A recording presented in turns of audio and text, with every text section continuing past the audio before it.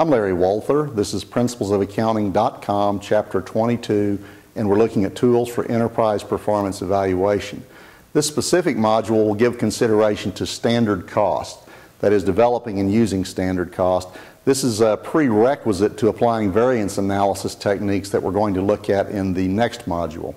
And so standards are the predetermined expectations of inputs necessary to achieve a unit of output. Furthermore, standard costs provide an assessment of what those inputs should cost. Standards are important in planning and controlling an organization. For example, in a restaurant, management may have standards for how many tables should be bussed by a particular employee or how frequently tables should be turned. These standards give us guideposts or benchmarks against which we can begin to assess performance. When we set standards for an organization, we should ordinarily take into account waste, spoilage, evaporation, human mistakes, the need for rest time, and so forth. The development of standards probably should originate with the personnel who best understand the processes.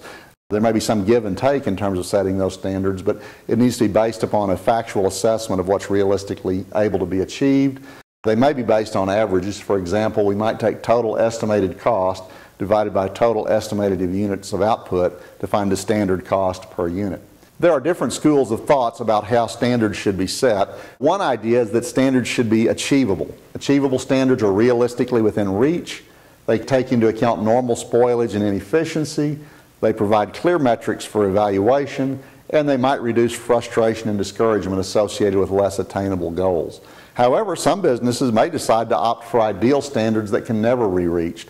They represent what would result in a state of perfection without error, without fatigue, without any spoiled goods. However, employees may come to see these standards as meaningless. While they're designed to encourage employees to constantly strive to hit lofty goals, they can also be accompanied by a give-up mentality. There's no way to hit the goals can become meaningless. So there's downsides to standards. If employees are encouraged to work fast, quality can suffer. Standards for quality, therefore, also need to be established.